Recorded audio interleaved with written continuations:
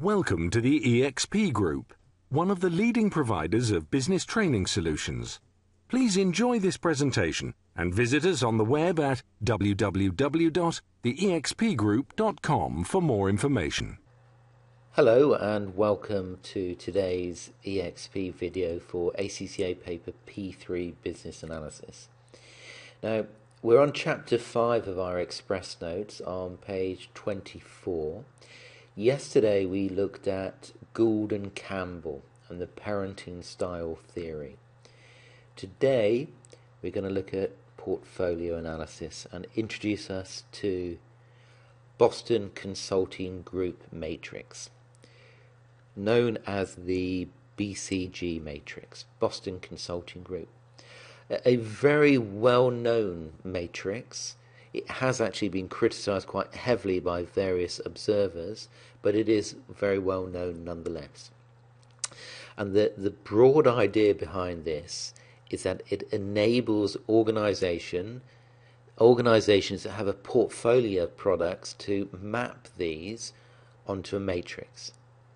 And once they've mapped these, it will determine what they will then do in terms of supporting that particular product.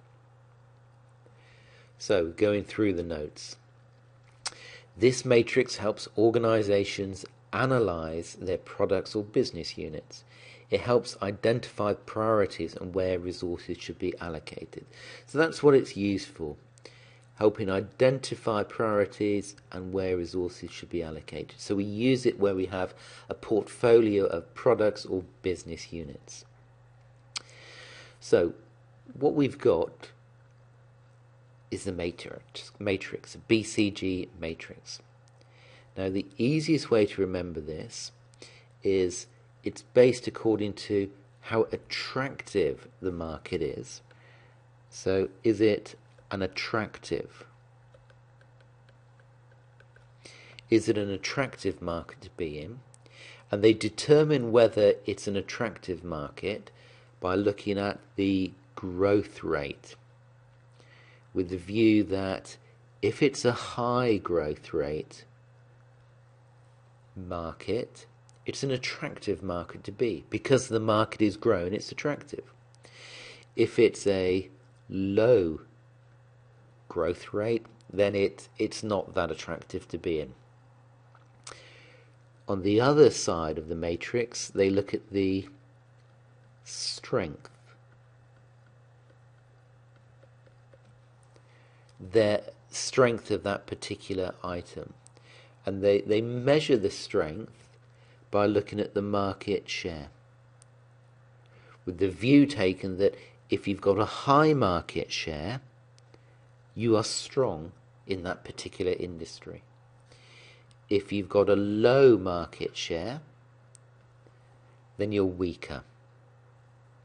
So that's the basic idea. It plots various products according to whether they are in a strong position or a weak position, and whether they are in an attractive market or an unattractive market. So let's have a quick look at some of them. Let's imagine first of all then we are here. We've got a low market share but in a high growth rate market.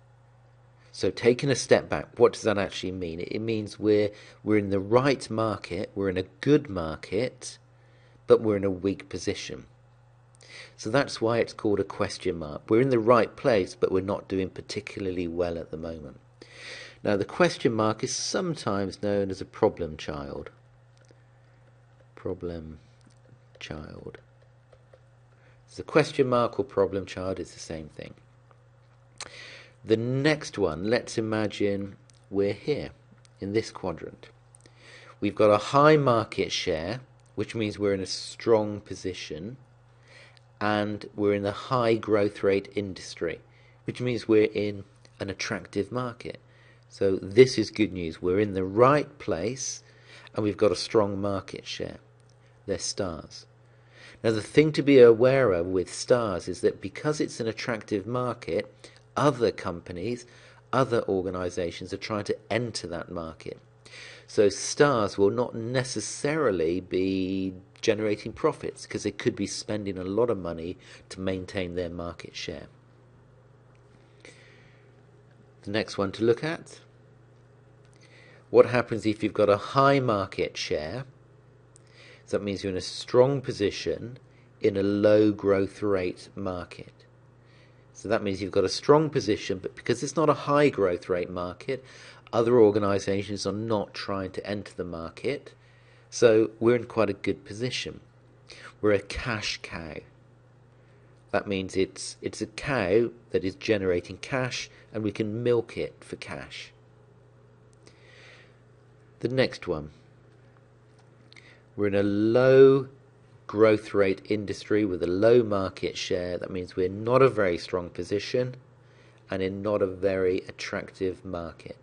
We've got a dog, and maybe you should shoot the dog. That's according to the theory. Now, I've said there are various criticisms of this model. People over the years have argued it is quite weak. One of the weaknesses is saying that, look, this matrix is saying that every dog should be condemned. We should get rid of every product that is a dog. But there are dogs that have a low market share in a low growth rate industry that actually are generating rather nice profits. So what do we actually use this for? Let's have a quick look now at what an organisation would use it for. What we're going to look at now is the cash movement. Cash movement. So this is saying, what do we do with the cash? Now, which organisation or which part within the portfolio is generating cash? It's a cash cow. Now, the cash generated on that product should be spent to support the question mark. So the product that is a cash cow, that cash that is generated should go to support the question mark, because the aim of the question mark is to win market share, to move it so it becomes a star. So the cash would go to the question mark to help it gain a market share. Cash should also go to the star, because remember, the star is not necessarily generating cash because it's defending its position against other companies that are trying to enter that. So by pushing the cash from the cash cow there, hopefully as the market growth rate slows down, the star will move to become a cash cow. So if we look at the notes here, this is saying about the balanced portfolio. What do we need within this portfolio? Well, yeah, we want stars. We want stars to ensure that we get the cash cows of the future. And we want question marks to be able to convert those to stars. And as I've just highlighted with the use of the cash, we need cash cows to provide funding to develop the stars and question marks. So that's the Boston Consulting Group matrix, which identifies sort of portfolio management. Tomorrow we will be looking at another portfolio management matrix called the General Electric Matrix. So please come back again tomorrow to listen to that video, and thank you very much for listening to today's video.